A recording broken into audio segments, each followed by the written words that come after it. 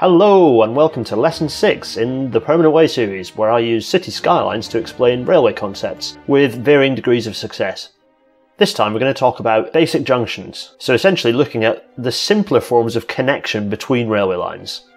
A major benefit of railway systems is that they're essentially a form of modular infrastructure. Where traffic requirements are low, only a single line is required. If traffic is heavy, or if there's a significant variation in speed or in stopping patterns, then multiple lines can be used. Enabling this flexibility requires a way for tracks to diverge and converge, and this is achieved using switches and crossings, commonly abbreviated to S&C.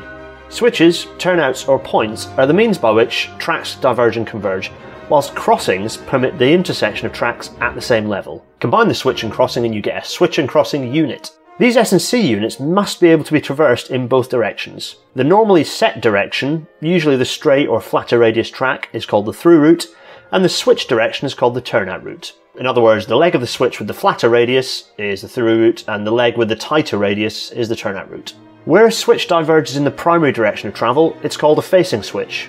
A trailing switch is one that converges in the primary direction of travel. Ideally, all S&C would be positioned on straight and level track, though this is often difficult within existing railway corridors, thus it is possible to position S&C on regular horizontal curves. Owing to the difficulty manufacturing crossings to provide a constantly changing curvature, as well as the natural tendency of transition geometry to degrade over time, locating switches and crossings on horizontal transitions must be avoided. Similarly, locating S&C on vertical curves, particularly convex curves, must be avoided, as this can result in the switch tips and the crossing nose becoming prominent, which increases their rate of wear and in extreme cases can result in derailment. S&C should be located away from underbridges, overbridges, level crossings, and platforms. And multiple S&C units should be adequately spaced from each other. Now why is that? Let's take level crossings as an example. These are an area of high risk for derailment compared to the rest of the railway. You've got an uncontrolled highway system and trains can't stop very quickly. If you locate S&C close to a level crossing, you risk increasing the severity of a derailment substantially. A good example of this is in 2004 in Upton Nervit. The proximity of facing points to the level crossing meant that a train that had been derailed upright ended up getting split and spread across the track and resulting in far more harm to the passengers of that train than might have otherwise occurred. Let's look at the most basic S&C unit. That's a turnout on straight track. So here we have the through route, in this case nice simple ballasted track, rails on top of sleepers, and we've got the turnout route where we've got a track diverging or converging. So if we take away all the sleepers where you need to position all of your metalwork so that you can actually split these two tracks apart, we then replace them with what are known as bearers. So sleepers have a special cross-section designed just for a single track. Bearers are flat topped so you can position rails on them wherever you like and attach base plates and all sorts of other wonderful metalwork.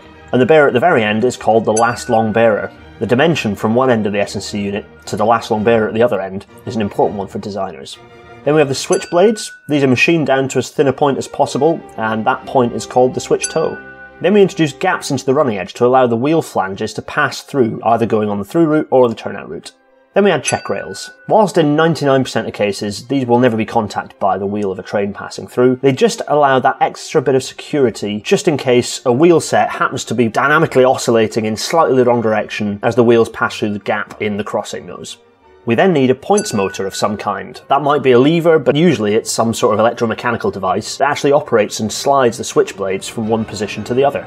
And that's where we get the name of a switch. It's a switch that allows trains to pass in either one direction or another. The common crossing is generally a large cast steel unit, but in longer, faster S&C units, this can actually be a continuous running edge with a swing nose. We'll maybe talk about that in the future.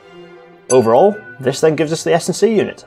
In this instance, a standard turnout on a straight. Switches are generally defined by their length, whereas crossings are generally defined by their intersecting angle. In Britain at least, length is defined by a letter, and the intersecting angle is usually described using a 1 in value. That might be different in other places. For example, angles rather than 1 in values are usually used in mainland Europe. So in Britain at least, the bigger the letter, the longer the switch, and the higher the number, the shallower the crossing angle. In both cases, this means higher turnout speeds. Whilst we try to avoid doing so, we can bend these S&C units over where track needs to be curved, or, as a bit of a bodge, we can create an equal split switch to get a shallower angle and a higher turnout speed, a bit like I'm showing here with this vandalised rubber.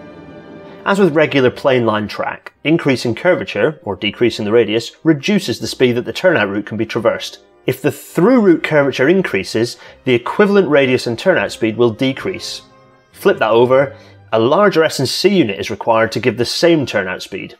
Where you have S&C on a curve, we categorise it in two ways. If the turnout route and the through route have the same curvature, as in they're curving the same direction, we call that similar flexure. If the turnout route and the through route are in opposing directions, we call that contraflexure. There are many different types of S&C unit, with increased complexity generally permitting greater operational flexibility in a smaller footprint. However, complex S&C is generally not preferable because it costs a lot more to maintain, it's tricky, expensive and complex to install, and it means you've got to have a big pile of spare parts. The two most commonly used S&C units are turnouts and crossovers. We've already looked at turnouts. Crossovers are basically two turnouts back to back, allowing trains to pass between two parallel tracks. So where you've got two tracks next to each other separated by a standard interval, in the UK we call that 6 foot. An S&C unit that allows trains to pass from one to the other over the standard 6 foot is called a crossover.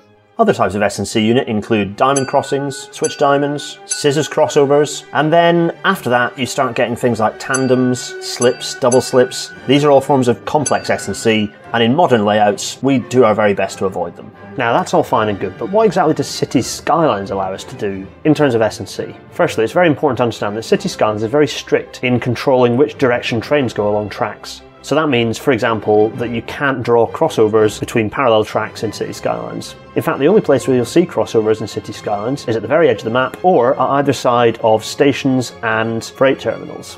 With the addition of single track, City Skylines allowed you to do single track with standard turnouts. Nice and easy. More often you'll find yourself drawing double junctions in City Skylines. These are something in the real world that we try and avoid, but in City Skylines probably the most common type of junction you'll find yourself drawing. Single and double tracks can pass through each other, giving you flat crossings, and depending on the angle, you might find also that City Skylines draws automatic slips as well. So there is a reasonable complexity of S&C you can draw with City Skylines, although you don't have much control over it. But what about speeds and the lengths and angles of switches and crossings? Well, in City Skylines, you're limited to one, at least in vanilla. What I mean by that is the switch length and the crossing angles are all the same no matter how you draw your S&C. The switches are very, very short, and the crossing angles are 1 in 1, so it's a 45-degree angle between the through route and the turnout route. Now, given that the real world has crossing angles no tighter than 1 in 8, you get an idea of what a funny shape this crossing is. In reality, this doesn't really matter. Much like horizontal and vertical geometry, railway layouts in City Skylines are a bit like creating a model railway. You're emulating the reality, but you're not necessarily recreating it perfectly. And indeed, in the next lesson, we're going to be creating a new freight line, a new single track line connecting a mining area with a processing area, where we'll put all of this stuff, that's basic junctions, horizontal and vertical geometry, into practice. I'm looking forward to seeing you then. Cheerio!